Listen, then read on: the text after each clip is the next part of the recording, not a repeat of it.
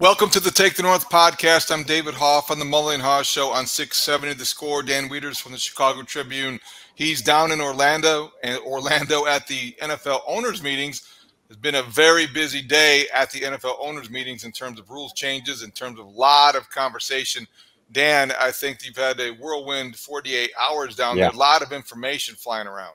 Yeah, you're not kidding. The last 52 hours or so, it felt like a blur. I was just talking to my colleague Colleen Kane from the Tribune and just discussing about how fun this event is, but how it's nonstop, honestly, for 2.5 days as you're dealing with so many different developing stories and rules changes and things with the Bears and getting opportunities to speak exclusively in one-on-one settings with the chairman of the Bears, the team president of the Bears, the general manager of the Bears, the coach of the Bears. And so you kind of have to sift through all that flood of information and try to take a breath at the end of the day and figure out what all you learned. And I feel like at this time in Bears history, it's never been busier and never been more interesting in a lot of different ways. We had a good recap of Ryan Poles talking on day one of the owners meetings in terms of what he did to trade Justin Fields, how difficult that was, and then the impressions from Caleb Williams. And then day two, we heard from Matt Eberflus on Caleb Williams, among other things, and the defensive secondary getting together. We'll get to that.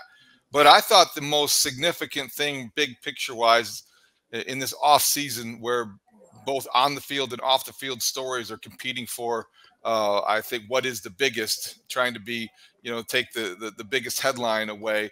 Kevin Warren talking about the next phase of the Bears stadium project and really doubling down how the Bears are focused on the lakefront and making it sound like if this is indeed a leverage play, it is a loud one, and it's very convincing because Kevin Warren was emphatic about focusing on the lakefront, Dan, and you were there. What was your overall impression? Yeah, and if it's a leverage play, it's one of the most elaborate orchestrated leverage plays in the history of leverage plays, and it just feels like the momentum has shifted. Again, in talking to not only representatives from the Bears, but others around the league, a chance to visit with Mark Wilf who's the chair of the Vikings.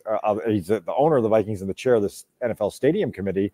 Having a chance to talk to Jerry Jones of the Cowboys, you feel kind of the energy that Kevin has presented and George has presented toward the possibility of keeping the Bears Stadium on the lakefront, of developing the museum campus into a 365-day-a-year destination, of trying to create this think big vision that not only helps the Chicago Bears, but enlivens the community of Chicago, the business community of Chicago, the culture of Chicago. It's a grand ambition that they have. Now, David, listen, there's a lot of follow-up questions that are needed. There are a lot of things that need to be reported out. There are a lot of things that still need to be explained. But don't be surprised if before the middle of April, we have a grand unveiling by the Chicago Bears of renderings, of videos with brochure-like narratives and narration that give you an idea of what this vision for the lakefront is. And then we'll just kind of have to see how it all fluidly evolves from there. But they certainly seem like they have momentum built on the lakefront and focus put on the lakefront, which puts Arlington Heights on the back burner. Which makes you wonder about a timetable, which makes you wonder about when we're going to see the renderings and a lot of the other details, which makes you wonder ultimately when they will put the first shovel into the ground and start the project. And Kevin Warren addressed that possibility when asked directly about it. Just to be clear on the stadium, if everything comes together, you guys have said the focus is now the lakefront. Everything comes together, all the obstacles, the money. The plan is to put a shovel on the ground on the lakefront, or does Arlington Heights get a chance to come back? And the plan would be to put a shovel on the ground on the lakefront.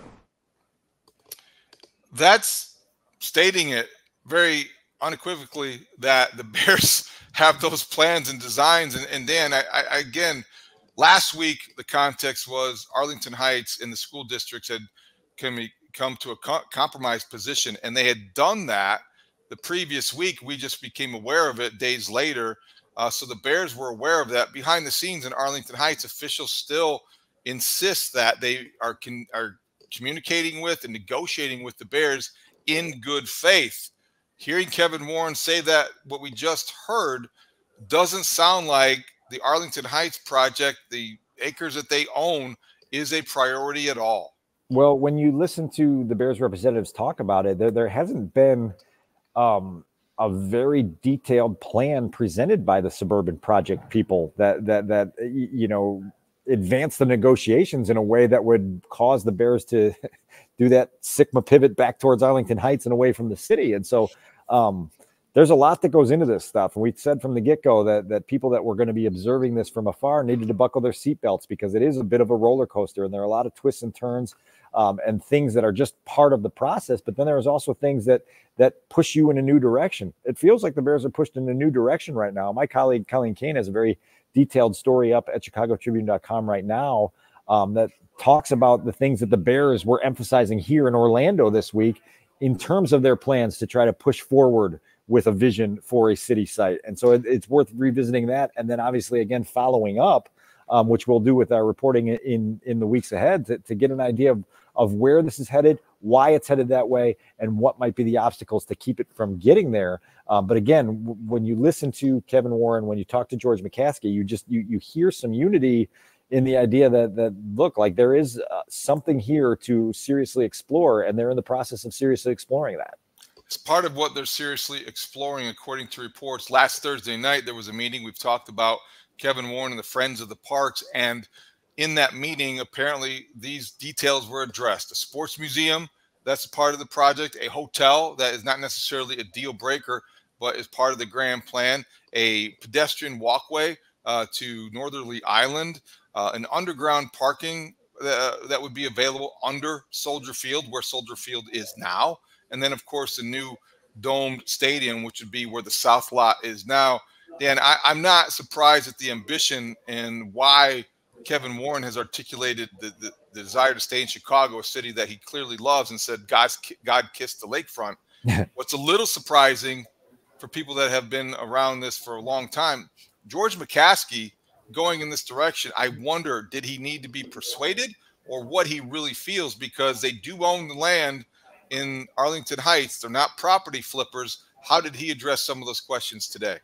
Well, I'll spin that a little bit to a bigger picture conversation about the culture change that's gone on at Halas Hall in the last year since Kevin Warren took over as team president. And George has described Kevin as a force of nature.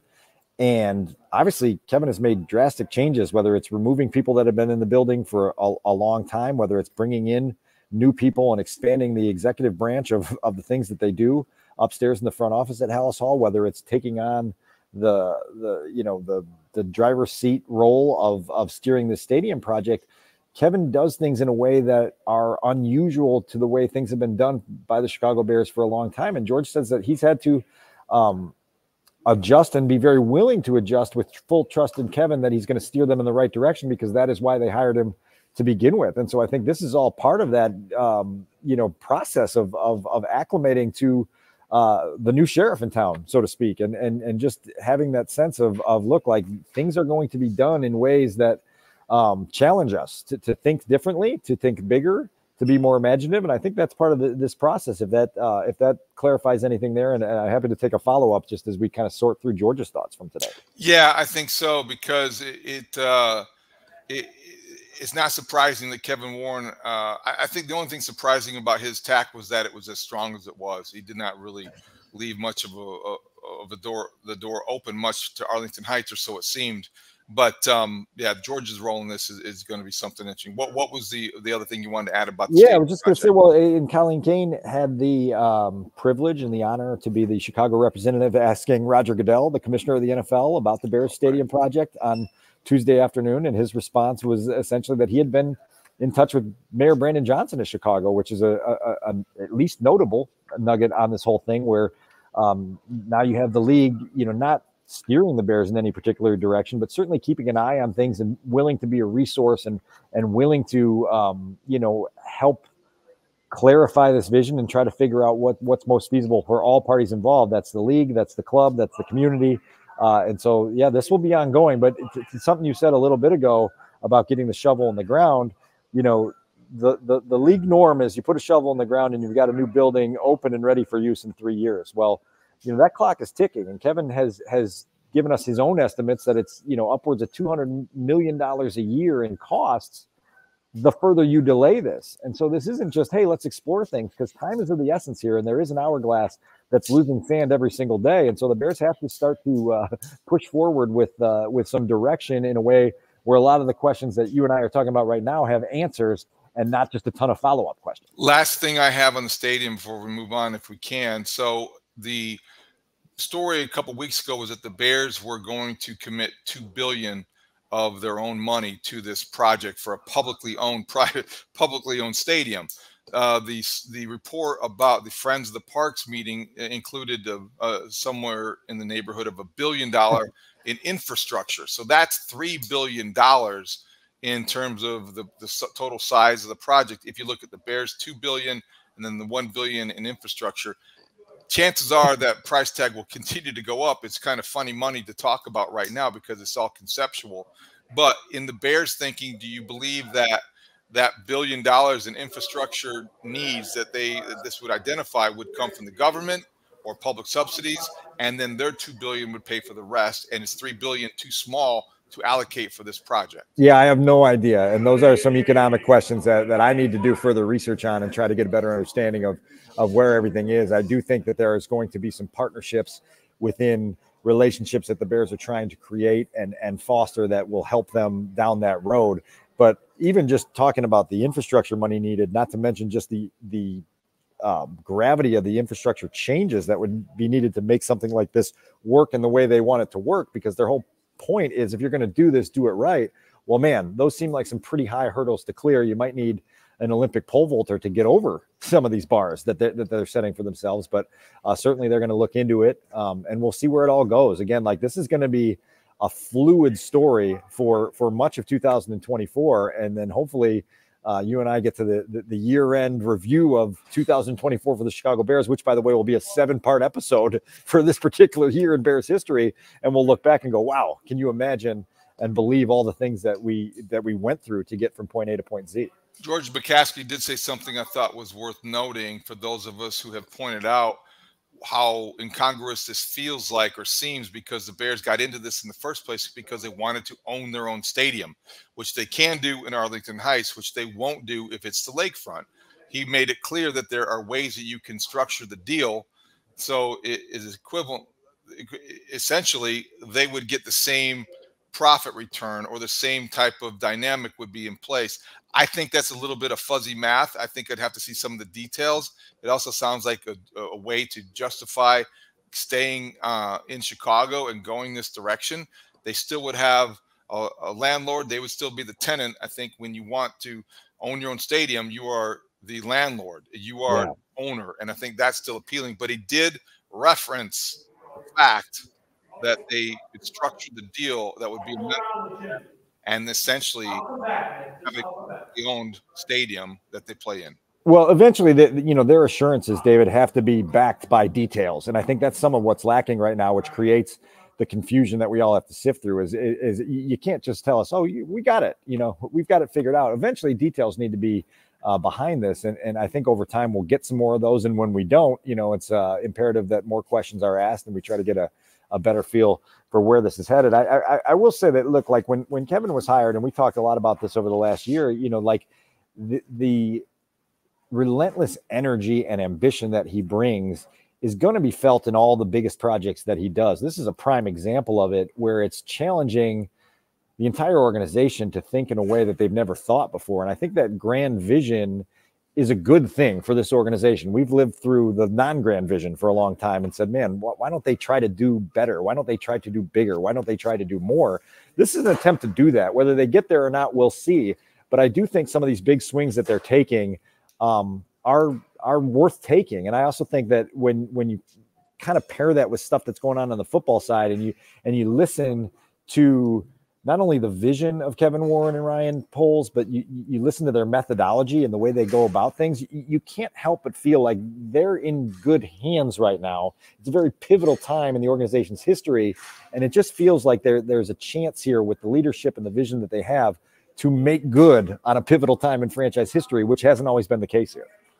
All right, let's get to some of that football stuff, because I think that's very interesting. Let's start with the fact that it was announced today, as you previewed a long time ago, that the Bears will play in the Hall of Fame game August 1st in Canton, Ohio, against the Houston Texans, in the same weekend that we were going to see Devin Hester and Steve McMichael inducted into the Pro Football Hall of Fame.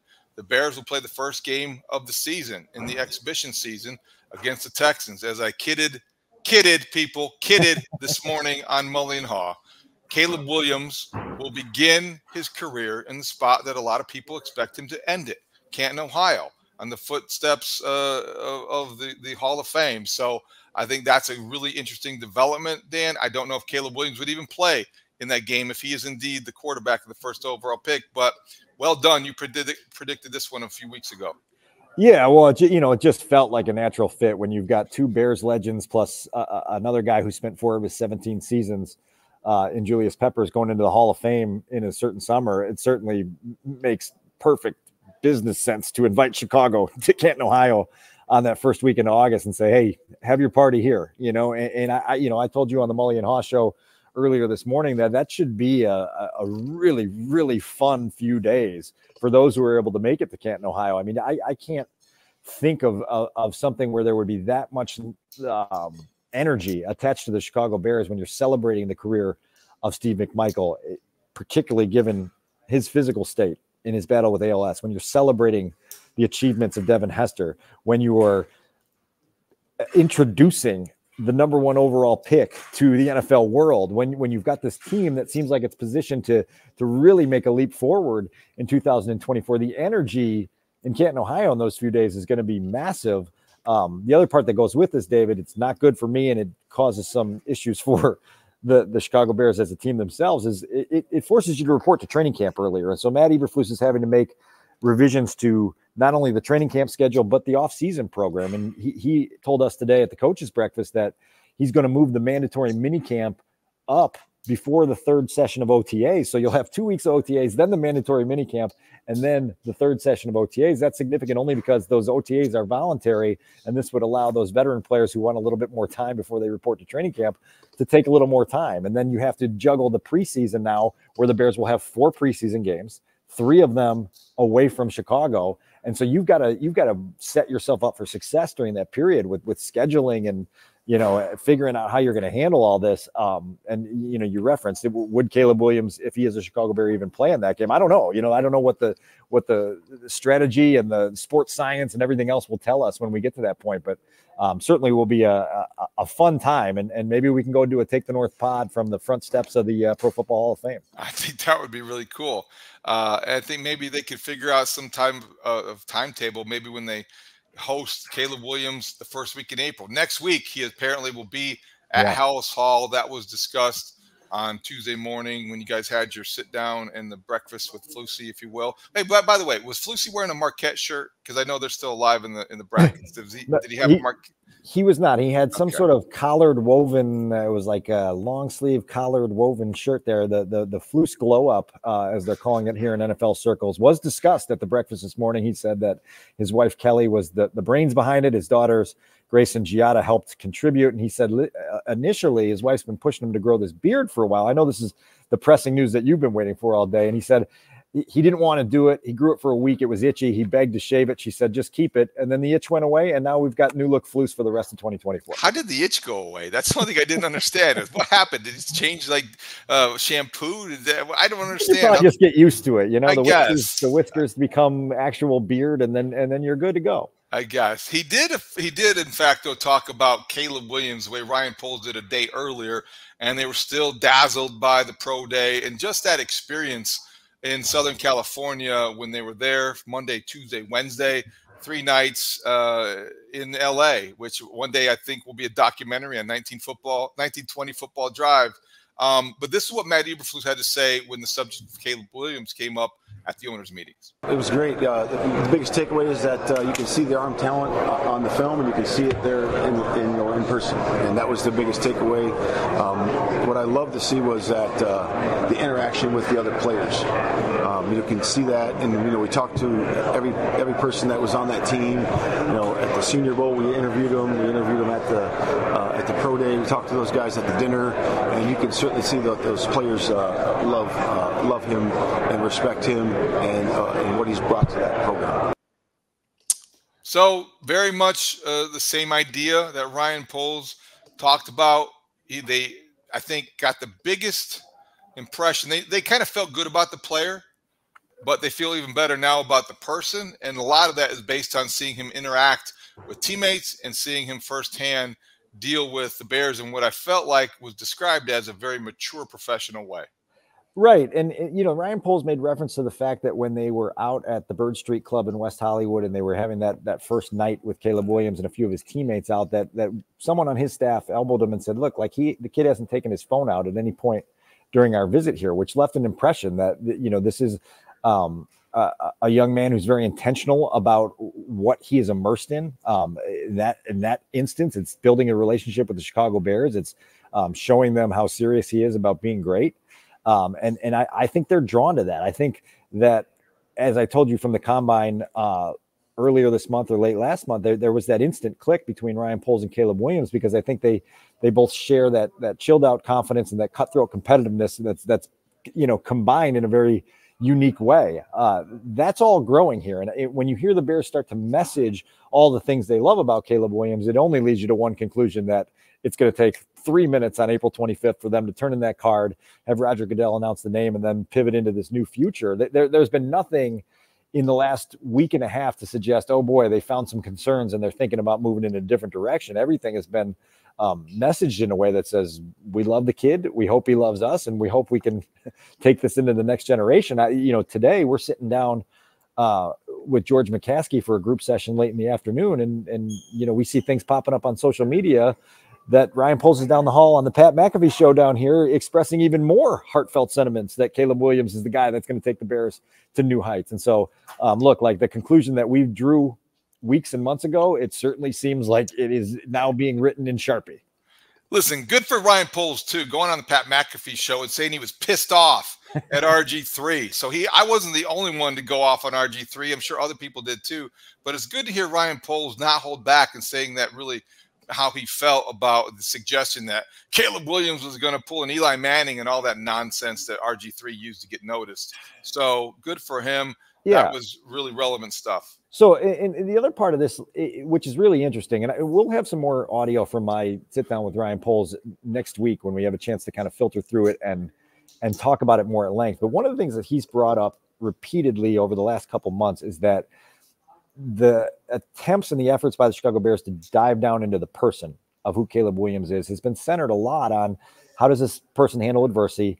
How does he handle pressure? And Ryan has always qualified it by saying, how does he handle pressure in our city or our market or in this particular environment? And I think that's notable because I think the city of Chicago and the Bears fan base is a character in this story in a lot of ways. And the Bears are aware of that. And I think they're healthily aware of that in a way where they understand that, look, we've got to find a way to protect the young quarterback from the noise, to get him to understand how to deal with it, to do so.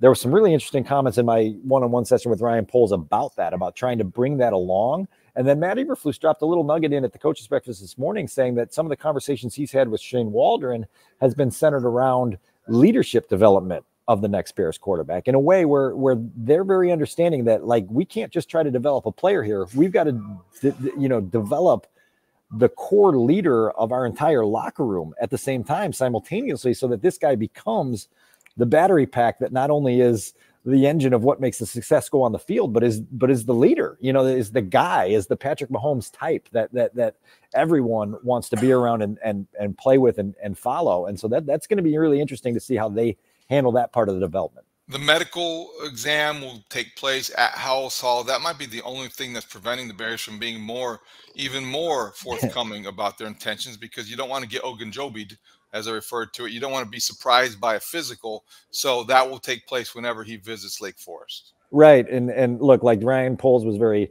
adamant in saying, look, we've looked through the injury history from his whole career, high school, college. He had one hamstring injury in college that he played through. And so they're not expecting anything surprising to pop up on there. Ryan was also forthright in saying, look, when he leaves Orlando, it's right across the way to Louisiana. They will go to Jaden Daniels' pro day. They will continue the evaluation process in a way that is informative and comprehensive.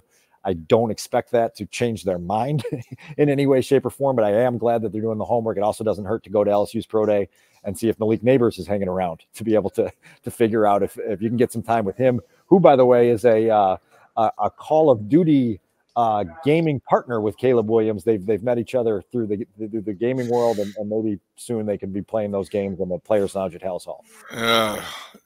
Malik Neighbors and Caleb Williams are Call of Duty partners. They both played Call of Duty, and that's how their connection began. Isn't Malik Neighbors? Isn't he the one who had the gun charge in New Orleans? Is that something that does that ring a bell? We'd have to check into that. That may be something that's lingering out there. Yeah, that might not be something that I would necessarily. But hey, they need to go check it out, because you have to find out exactly who Malik Neighbors also might not be there at 9. If he is, then there could be an issue. You're right, but that's another topic that Ryan and Matt both sort of lit up when they were asked about the number 9 pick, because I think there's great excitement in the building about what that pick provides the Bears the opportunity to do. Matt said if we stay at 9, we're certain to get a blue player, which is the color code for the highest impact player that you can get in a draft. Ryan understands that you have an opportunity to pick your flavor, whether you want a receiver, whether you want an offensive tackle, whether you want a pass rusher, whether you want to possibly trade down. I think he also was very amenable to the idea of, if a team wants to come up to 9 and we've got 6 or 7 players there that we feel really good about, let's go get another pick and grab one of these guys. There's options there. Matt said something today that was interesting. He said it's all about supporting the quarterback or affecting the quarterback. And so we've got to find somebody there that does one of those two things. That does leave every offensive tackle, every receiver, and every pass rusher on the board for them there. So we'll see where they go. But I think we're starting now with 3 weeks plus to go before the draft to put more focus on that number 9 pick. Yeah, Malik Neighbors was arrested in February 2023 for carrying a gun at Mardi Gras, carrying an illegal weapon. He won't face a misdemeanor charge following his arrest, according to ESPN last month. Court records indicate that he was arrested. I don't want to get too caught up on that, but let's hope that they just keep that as a virtual thing if he and Caleb Williams are having any sort of gunplay. Okay. Do you have a lean at number 9 right now? Like, ideal world, do you have a lean on where you want to go? If the left tackle is there, Joe Alt, then I think that you almost have to take him. And I would be surprised if the Bears didn't take him. I also say that I'm hedging my bets because I have gone back and forth. If Rome Odunze is there, I like the idea of a rookie quarterback and a rookie wide receiver growing together. And no disrespect to Keenan Allen or DJ Moore, but that could be a very dynamic duo for years to come on the same clock with the same symmetry. So I would probably say I would expect Ryan Poles to take Joe Alt if he's there, but I would probably pull the trigger. I would probably pull the trigger on Rome Odunze if he's there. Okay. All right. Well, we'll see where that goes. And look, I think that's going to be a fascinating period of the draft. To kind of, where I think everyone now in the league is sort of anticipating that 4 quarterbacks will be gone by the time the Bears go on the clock at 9. And so that pushes position players right down to you in a way that you should have pretty firm control of the draft board at that point to do something that feels best to you. And I think the Bears feel very confident that they handled free agency in a way that gives them that flexibility. And we'll see what goes on from there. I also thought it was notable through some reporting here that we did at the owners meeting this week that the Bears seemed to be in on Mike Williams before Keenan Allen became available. And so they pivoted off one Chargers receiver for another. And I can't believe the amount of excitement and enthusiasm that they feel that they got that done for a 4th round pick and added a player of that caliber to the Chicago Bears roster. There's been so much else going on with the Chicago Bears, David, that the Bears adding a receiver who has more than twice as many career yards as the Bears all-time leader at the position. It was like the 7th most notable development of the month, and we've barely talked about it. And in most years, it would have been like, holy crap, they got Keenan Allen. That's a good pivot from Mike Williams to Keenan Allen. And saying just because you're going to have a young quarterback that needs developing. The other 2 football nuggets I wanted to get to before we wrap things up in a little bit is that, number 1, the secondary gathering together. Apparently, Jaquan Brisker is organizing a good secondary bonding session, from what I understand. And secondly, Dan, we talked about this on the Mullen Hall briefly. They have identified basically or believe in Tyson Bagent as the number 2 quarterback. So Tyson Bagent, QB2, is something they feel pretty comfortable with at Haugh Hall. Yeah, I thought that was something worth noting. Like that seems to be the direction they're going. Brett Rippon is here as a guy that can be a knowledgeable offensive tutor and answer questions in the room as the system's being installed, and has a little bit of experience with Shane Waldron. The Bears also hired Ryan Griffin to be an offensive assistant who will spend a lot of time with the quarterbacks, and that is a name that a lot of people may not know, but he was a player not too long ago, spent some time with the Buccaneers while Tom Brady was there. And so in an assistant coach role, he may take on that veteran, younger mentor type role that will be able to help Caleb Williams or whatever quarterback may be there to help himself along the developmental process. So wasn't Ryan Griffin a former tight end? Different Ryan Griffins. Oh, okay. Two different Ryan Griffins. Yeah, believe me, it's spelled the same, different guys. Ryan Griffin was a tight end for the Bears in 2022. Different Ryan Griffin. This is the quarterback Ryan Griffin. I'm waving to the guys in the background. Those kids in the background want to be on your little podcast. Hey, guys, welcome to Take the North. All right, they're in there having a good time. They look like this is what you get here in the hallway. I get it. I think I applaud your resourcefulness because I know how it gets. Last thing, Dan, I have, then you can wrap things up with any sort of tidbits that we overlook. We'll get to the rules changes and implications another time because I think there's so much else to cover now because I think those are very interesting. I don't want to dismiss that. But George McCaskey, big fat no to Hard Knocks again. Why? We talked to Kevin Warren early this morning, and when we pushed him and I kind of pushed his buttons on the Hard Knocks thing, it didn't feel like a hard no. It felt like maybe the door was open, and so it was imperative then that we followed up with George McCaskey in our session with him, and he gave it the hard no, like a really hard no, and said it's our understanding that there are other teams interested in doing it, and we welcome their interest, which is the very George way of handling that and putting on the stop sign. Look, like I think over time the Bears will have their own ways of peddling out the behind the curtain content that Hard Knocks has become so known for. I had hoped this morning that maybe they were going to be chosen, and then George put a hard stop to that this afternoon. And those are the things we learned down here. And so people that were holding out hope for that will be disappointed. Quickly, at the social function on Monday night, did George McCaskey not tell you that he liked it better when he was having drinks with reporters and he dreaded the formal interview process? Was that the gist? He calls the reception at the owners' meetings that includes both media and all the team personnel one of his favorite nights of the year. And then he calls the next afternoon when he has to sit with us in an on-the-record session in a group his least favorite day of the year. He does it all in good fun. He does it with love to us in the media. Always good to catch George at that social function. He's always incredibly loose, incredibly amusing and entertaining.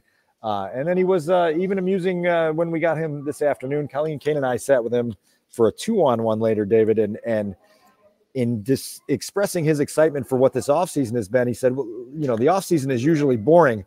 What do we have to pay attention to? College basketball? And we said, George, this isn't the week to sit with two graduates of the University of Illinois and poo-poo college basketball here. Oh, my gosh. We had to go back and forth on that. And then when we walked out of that session, just so you know, George walked down the hall to one of the grand pianos that's in one of these giant hallways here between the JW Marriott and the Ritz-Carlton, and he played Bear Down on the piano. Like, it was one of those moments. He did not. 100%. It was really impressive.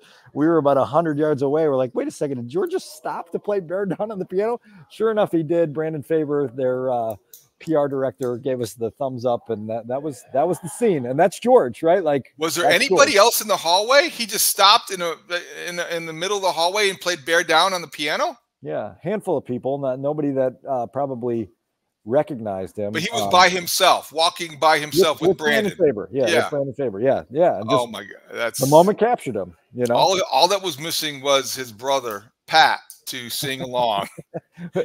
some good, probably with some improvised lyrics, if we know Pat, right? Now that would be a nightclub act at the Bears Palooza or wherever they put the hotel along the lakefront. Perhaps they could have the evening entertainment being the McCaskey brothers. No question about it. Dave, this event provides such again, like I said at the outset, it's such a good setting, but it's also just a flood of content. And like, I've got stuff for our show for weeks once we get a chance to take a breath and sift through it. So be ready, because I think there was some really good stuff on a number of fronts from Ryan and George and Kevin that we can put forth and kind of discuss further, because it's really good to get the insight and the expertise from the people that are currently running the Bears at a time where the Bears need to be run. Well, we called it one of the most significant off seasons in team history, and certainly to this point has delivered plenty of content and reasons to understand that that's actually happening. And one news story after another will continue to bring you all of the insight here on the Take the North podcast. Dan, I think that that kind of wraps up, unless I'm missing something. Anything else you want to add? No, not for now. I'm going to go on spring break for a few days. So you got the steering wheel of the podcast until I'm done spring breaking. But it's been great. And look, like we're crossing out of a month that was super busy and eventful, and we're going into another month where I think there's going to be some landmark things, whether it be the stadium or the number 1 pick or the number 9 pick or some surprise twists along the way. Like, so don't close your eyes for long, because it feels like there's something around every turn with this team. Great job down there and all month long. I will drop an episode later this week on either a mailbag or whatever develops coming out of the owners' meetings, looking for a special guest. Have some ideas, but we'll wait and see. So that's a nice job. Good information. I hope the Illini, for your sake, win a game, but then they have big UConn on the other end of the bracket. So I don't know. Bring them on. Bring them on. It's that time of year. Bring them on. Let's go. Let's go. Northwestern couldn't hold up to them. Let's go. Let's see. Be careful what you wish for. Let's all see. right. No, I wish for it. For Doug Altenberger and Adam Studzinski, for Dan Wiederer from the Chicago Tribune, I'm David Haugh. Thank you for listening to the Take the North podcast. You can get us on your free Odyssey app or wherever you get your podcasts, and you can watch us on 670 The Score's YouTube page. We'll talk to you next time. Thank you for listening. Great talk. See you out there.